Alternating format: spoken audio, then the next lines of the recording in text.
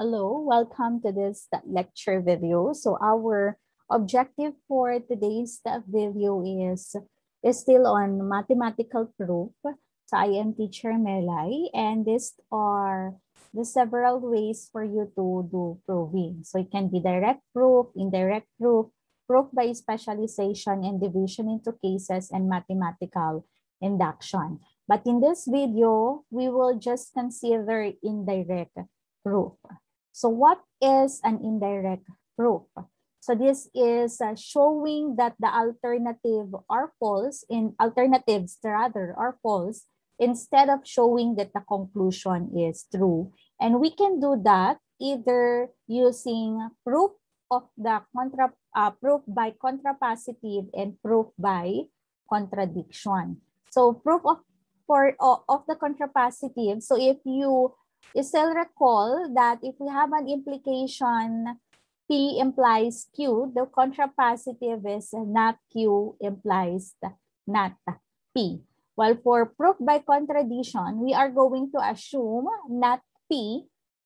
So we are going to negate the P and we derive a conclusion. And our objective is to derive a conclusion that is false for us to say or for us to conclude that therefore the P is true. So let us do that by answering a particular example for this. So let's have an example that if n is even, so if n is an even integer,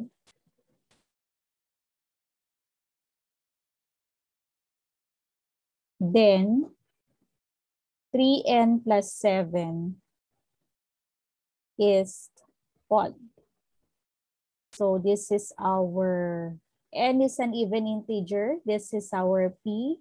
3n plus 7 is odd. This is our Q. For contrapositive, this is, of course, not Q implies not P. Therefore, what we are going to do is 3, if 3n plus 7 is not odd, then n is not an even integer. And we know that not odd is, of course, even, and not even is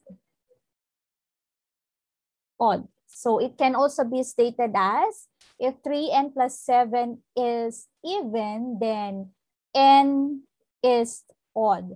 So using, of course, our not Q, if 3n plus 7 is the even, we are going to show that n is the odd number. So let us continue this. So we can actually do that by using if 3n plus 7 is odd. If 3n plus 7 is even,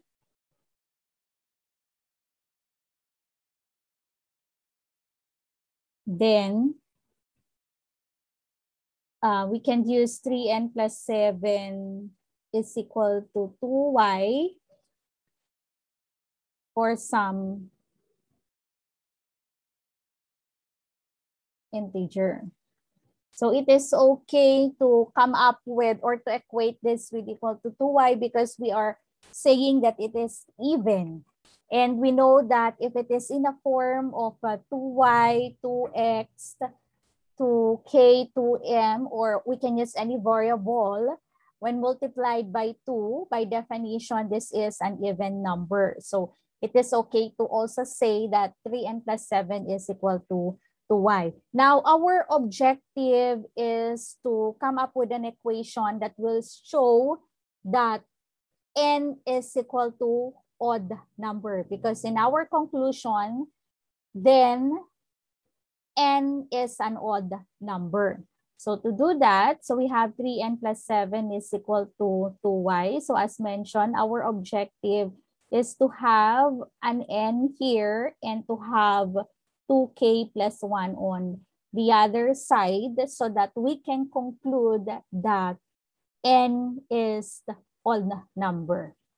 Okay, so let us remove this first.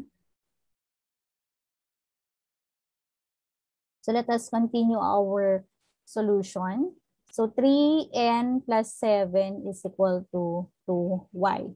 For us to make 3n plus 7 to n, so we can actually deduct this. So we are going to deduct a negative we are going to add negative 2n's, because 3n plus a negative 2n is equal to n, or we are going to deduct 2n because 3n minus 2n is equal to n. And also we will remove 7. So to remove 7, we have to deduct 7. So it is 7 minus 7, or adding a negative 7. So since this equation, this is equal, so we have to do,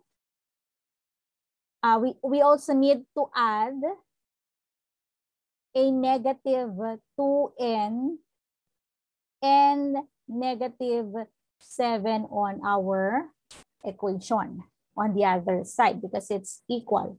So 3n plus 7 minus 2n minus 7. So we add a negative 2n plus negative 7 on the other side. So by simplifying this, this will be equal to n. And on our other side of the equation, it is 2y minus 2n minus 7. So the next objective is how can we transform this into 2k plus 1. So n is equal to, so if we factor out let's say if we are going to make this 2y minus 2n minus 8 plus 1 instead, because of course we want to show that it is the odd number, so we have to place a value that will consist of 1. So it is by writing negative 7 to negative 8 plus 1. Negative 8 plus 1 is negative 7. So this is n is equal to 2y minus 2. So we can already factor out our 2. So factor out 2. So we have y minus n minus 4. And what is left, of course, is plus 1. So if we let y minus n minus 4, so we let k be equal to y minus n minus 4, then n is equal to 2k plus 1, and this is of course odd number. So therefore, n is odd. So we can already conclude that therefore n is odd. So this is using contrapositive. Now, let us move to another example. Now, at this time, we are also going to use by contradiction. Using the same example, so we are still dealing with if n is an even integer,